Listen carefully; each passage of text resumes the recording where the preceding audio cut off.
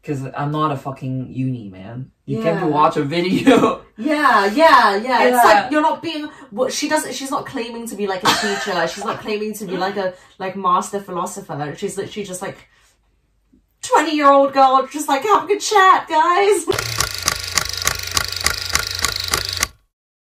But yeah. I remember a lot of us almost cried in one of them. I think it's Girdles and Completeness Theorem. Oh my gosh, yes, it was Girdles and Completeness. Yeah. I had a video on Girdles and Completeness Theorem. I ended up writing an essay on Girdles and Completeness Theorem. Oh really? I got so many hate comments on that video. Really? A lot of hate comments are just asking for, oh, you're explaining this incorrectly, you're missing all these details. I'm like, okay, then I told you in the video explicitly I'm explaining this in a very simple way, because Girdles and Completeness, man. Like you can't explain it. You can't explain it in a video format. Hard, yeah. And then I was just like, okay, you want some, like, philosophical logic thing? So I copy-pasted Tim Button's whole logical proof. And they're like, oh, this is incorrect, this is wrong, and all that. I'm like, dude, this is from a professor from Cambridge. I'm not exactly sure. Yeah, I'm pretty sure he's right. Yeah, like, he knows more probably than you. Like, this is his entire career. People think they know stuff. It's the thing that we talk about, how like people who think that they're really smart and think that they know everything, and that there's nothing new to learn.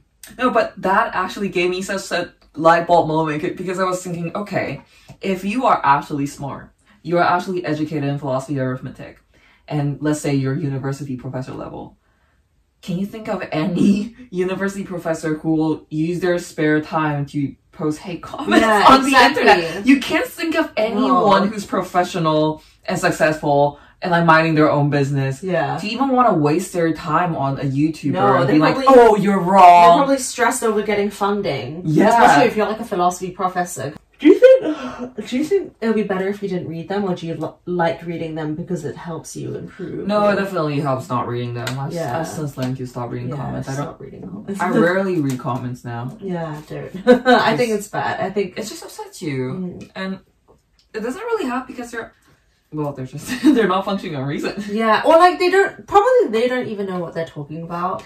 They just want to express that they're angry, or they just want to have something to say, or maybe they're just being controversial for the sake of being controversial, you know? There's no way, there's not a single person in the world that can make everyone like them. No way. Yeah. I think after I got bullied in high school, I tried to make everyone like me. And it was so exhausting, because I remember there was a phase where, like, whenever I had a conversation with someone and they'd be like, oh, have you watched da-da-da, or have you read blah, blah, blah? And I'd always say yes, because I just wanted to continue the conversation even though I haven't. And then I would end up, like, lying to them and be like, oh, yeah, I really liked this, like, episode. And then they'd realize I was lying, and then, like, they'd call me out on being fake and stuff like that. People who are fake just, like, want to be liked, or they want to... They feel the need to... I guess it's just, like, getting validation from external sources, right? It's you abandon who you are to suit the person that you're being fake towards. I think it's ever possible to be real with other people. Yeah, for sure. I think it takes time though. I think everybody has a wall initially. Some people's are thicker, some are thinner, but I think it's a good thing though. To kind of take it slow, because I think if you open up immediately to someone, you never know who you're opening up to, you know? Yeah. Like, some people are shit and you don't want to open up to them. Yeah, there was a guy in high school who I had a crush on, and I told him, you know, stuff. He told everyone. It's always a guy that you're having a crush on. It's always a guy. I know. I also told him that I was scared of, like, the school bully, and then he told the bully. He came up to me and she was like, why are you scared of me? I thought we were friends. And then she like... That's terrifying. I know. And then like, oh my gosh, yeah, I hated her. I'm actually glad that I went through it, because I don't know, first of all, I think it really matured me, and second of all, I think, yeah, it's given me like the resources to be empathetic to people who might be going through something similar. I didn't realize I was bullying, and I didn't realize that had an impact on me until I started therapy. Yeah. Because obviously I'm the biggest student in the entire year. I'm taller than most of the guys. They could bully me, but they can't really... I don't think I was afraid of them. Yeah. I think I was very annoyed at them. Yeah. And very affected by them. But I wasn't afraid. Because honestly, I could punch them like I could fight them. They can't do anything with me. They can't physically push me. I have a very strong personality as well, so like they know I'll pick a fight if they go directly at me. So they do things behind my back, or it's just small talks. It's very much microaggression. Even if you're not feeling afraid, it could still affect you. That's what I find interesting. Really? In what way, if you don't mind me asking? And some of the teachers throw my textbook at me in front of everyone, and they also like call me out in front of everyone all the time. And we had like 40-50 students in the classroom, and I distinctly remember I was in 2nd grade, and my science teacher literally said to everyone, oh, she will end up in a gang somewhere, she will not have a good future, she can't do anything, she's gonna do drugs, she's gonna like become this horrible like homeless girl. That is not okay. Yeah. I was in an art class, and I was a brat, I must admit. I was an annoying kid. Yeah. And I was always very straightforward. I couldn't hold my tongue. In art class, and I saw a drawing on a wall of someone else's painting, and I was just like, oh, this is really ugly. Without a thought. And then my teacher, of course, snapped at me. But you were in elementary school? Yeah, I was in primary school. How old were you, though? I think under 10. I feel like... I was under 10. Anyway, continue. Oh, it ended up worse, because basically at the end of the class, someone found that drawing in the trash bin. But I did not throw it in. Yeah.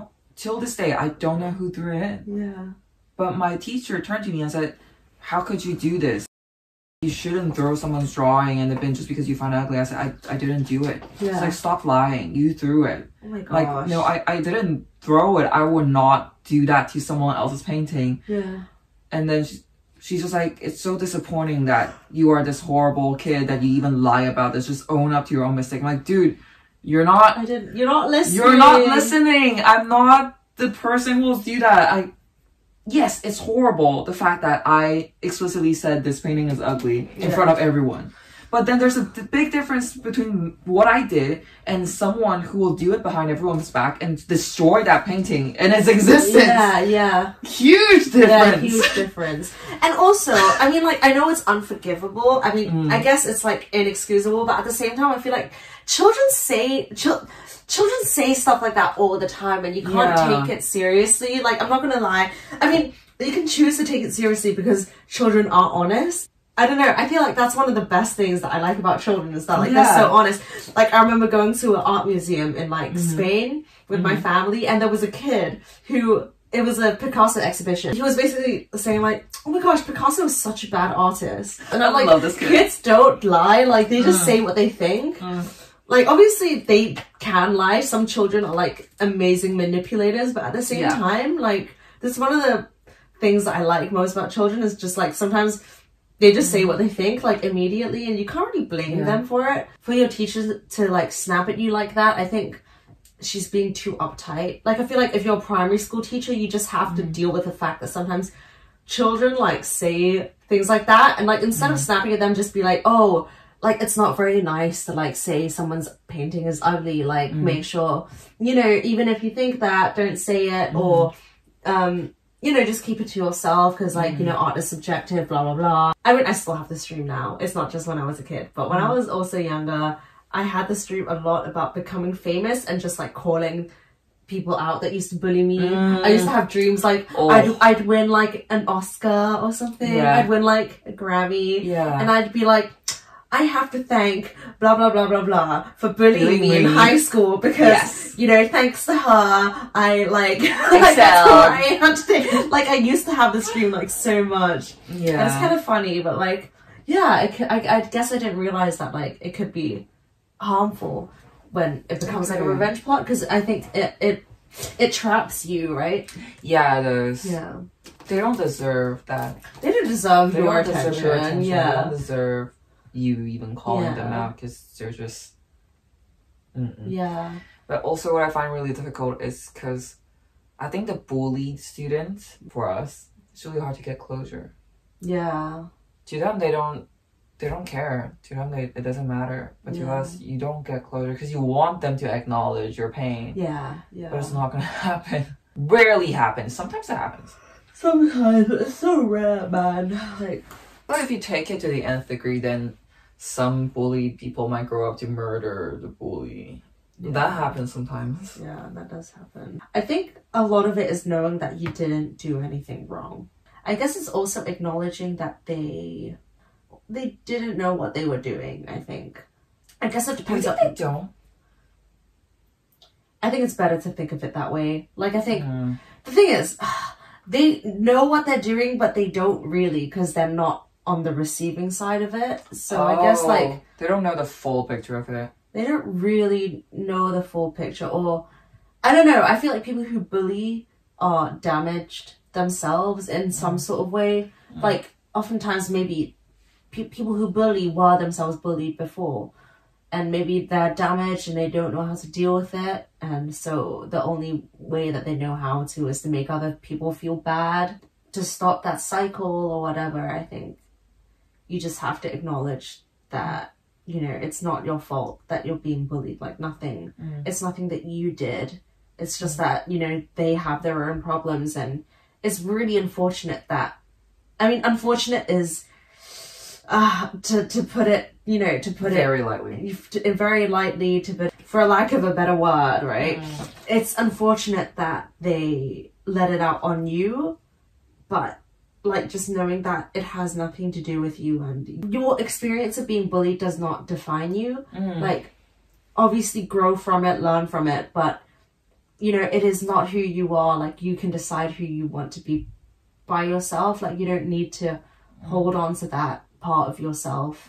I think that was partly how I got closure. I also got closure from, you know, my mom's famous saying of, like, you know, whether you choose to live your life happily or, you know, sad, it's gonna go on. So why don't you choose to live it happily? Another thing I find very dangerous after being bullied is, yes, it's really important to acknowledge that you are harmed and you're hurt, but it's also very easy to slip into a victim mindset. Put everything under a microscope. Really enlarging everything. I think once you're stuck in it, it's similar to getting stuck in an echo chamber, I guess. Or it's like a cycle of, like, self-pity, right? Self-pity and hatred. I think that is so dangerous because it's not productive, like, for you or for the people around you, even for the bullies. Like, I guess it's like a tragic hero complex. You know? Yeah, I mean, I know people who enjoy being sad. Like, they really enjoy being, like, unfortunate. I see a lot of people taking pride in their pain. They revel in it, and they tell people about it like it's a badge of honor, but I'm like, you need help, you probably need therapy. I don't know, it's painful to see when there are people like that, because it's so sad. When I was really young, I used to be someone like that, probably in middle school. And it's very later on in life, I mean, I'm only 21, but very later on that I realized that was a cry for help. But in that moment, you don't feel like it's a cry for help. You feel like it's a badge of honor. You feel like, okay, I'm getting attention because I'm different, because I have this experience and other people don't have it.